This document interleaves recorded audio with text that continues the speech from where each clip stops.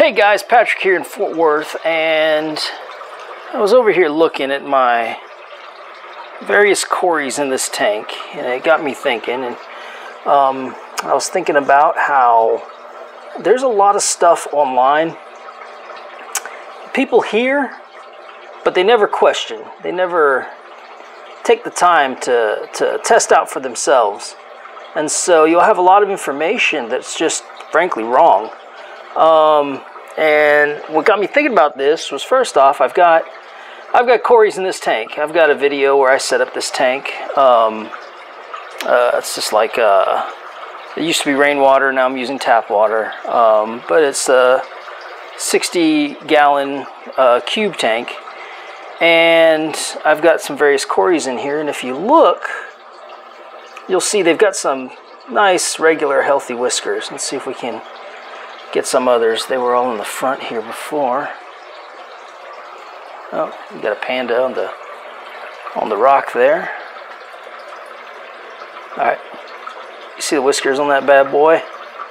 And again, these guys have been in here for a while. It's the albinos back here. I've got sturbi in here as well, different places.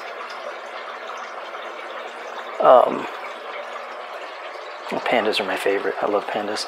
But anyway, so on the bottom of this tank is medium grit black blasting sand. And you'll see people and they'll say, oh, cories, you can only do sand with cories. They'll mess up their whiskers, things like that, right? And there are substrates that'll mess up a corie's whiskers. But as you can see, this medium grit black blasting sand is just fine with them. Okay, yeah. Now, a few other ones. This tank right here, it's 60-gallon. It's got a sump, and once a month, there's the stir-bite right there. And once a month, I do a 90% plus water change on this tank. Okay. And you'll see people online and they're just, you know, oh my gosh, don't change that much water, you know. In the description, I'm going to put links in for some articles that were written in the Tropical Fish Hobbyist magazine about just the benefits of large, regular water changes. Because what happens is if you do like 25% once a month, well, you do 25%, so you have 75% of the old water. Well, in the next month, when you do 25% again, you're doing 25% of the 75% old water and 25% new water that's already in that tank. So you wind up with like 20 or 15, the numbers are in the article, but it's not a full 25% water change that you're doing the next month, you know, or even like a week, even if you do it once a week. Like in 4 weeks, you're still not changing 100% of the water. You know, whereas if at one time you changed 90 to 100% of the water, you were really changing all of that water, all that percentage. You know, you don't have to worry about it. So anyway, I'll have some links. They're real interesting. Another one I get a lot is people say when you are cleaning your filter, your filter pad or something, you need to clean it with tank water, right? Tap water is going to kill your beneficial bacteria. Listen. No, it's not.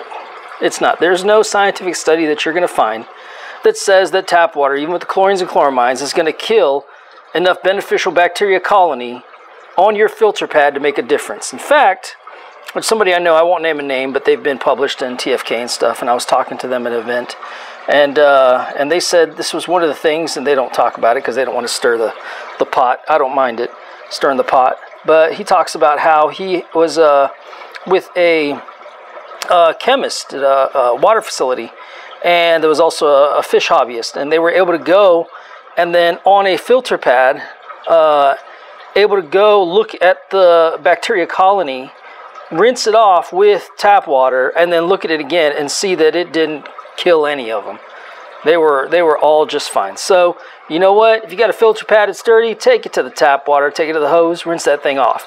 You're gonna get rid of more beneficial bacteria just by rinsing the gunk off than you are actually like going and using tap water to clean it. Okay, That's how the colony is going to get smaller, is when you rinse all that gunk off, which is fine because it'll grow back pretty well. It's not like you're changing all the gravel or anything.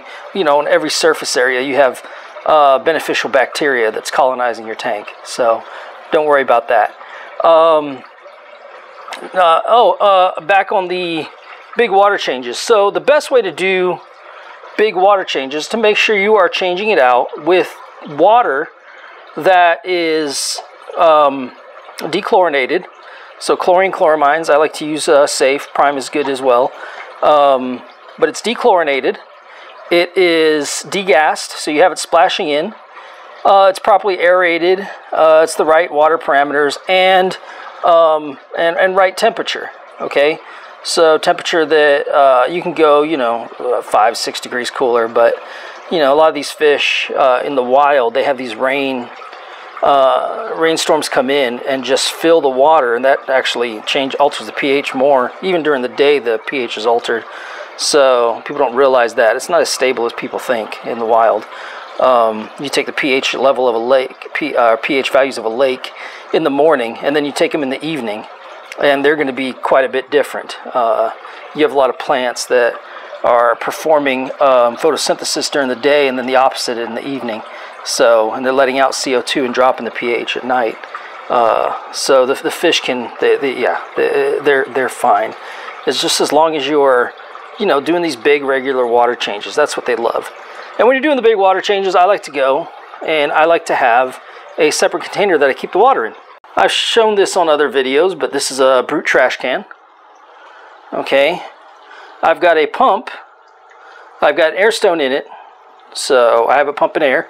I've got a pump in it itself, so I can just plug it in and then take this hose and bring it wherever I want for a water change, fill it up. It stays room temperature, right? So it's a bit cooler than some of the tanks with the heaters, tanks without heaters. A lot of my tanks don't have heaters. If you're keeping your house at like 72, 74 degrees, you don't need, necessarily for most of your fish, you don't need a heater. I mean, unless you're keeping like discus, rams, the stir-by cories, things like that, things that like a higher temperature. But if you're not keeping stuff like that, angelfish, you know, but if you're not keeping stuff like that, then really you can get by with most fish at like 72 or and above. But yeah, I've got a water pump, and then I just pump this water into it. Another one I hear often is that when you're moving a tank, save as much water as you can. Okay, don't do that. I mean, unless any advice I'm giving you here, this is for fresh water. I don't know about salt water.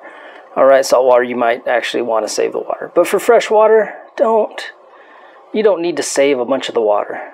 Okay, you net out your fish, you bag up the fish, keep your filter media, maybe your substrate, if you're going to reuse a substrate, keep that, you know, moist. But other than that, you bag up the fish, you keep that moist, you move the tank, empty, get to your new place, set up the tank in the stand, put your substrate in, your plants back in if you had to uproot them, put them somewhere, and then do that. And then fill up your tank, treat it, make sure it's aerated, proper temperature, and then go ahead and if the parameters are too far off, just do a drip acclimate. Just do a drip acclimate. The parameters might, you know, be around the same anyway, so you can do a regular acclimation where you add just a little bit of water at a time until you get rid of it. I like to drip acclimate anyway, just because I don't want to keep that old water that they were transported in. And I've been moving several fish from Texas to Florida, driving from Texas to Florida. You know, they're bagged up for like 2 days. Do I save all that water? No, I'm not going to save all that water. So no, don't save your water. You don't need to save your water. You're doing a freshwater tank. Even if the parameters are a bit off, just do a drip acclimation, okay? So in conclusion, medium grit. Cory's whiskers are fine. Not a problem.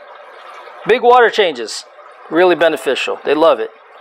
Cleaning your filter pad, you can use tap water. You're fine, okay? And big water changes with appropriate water. You're gonna, you know, 90+%. Yeah, do it. It'll be great for your fish. All right, guys, take care.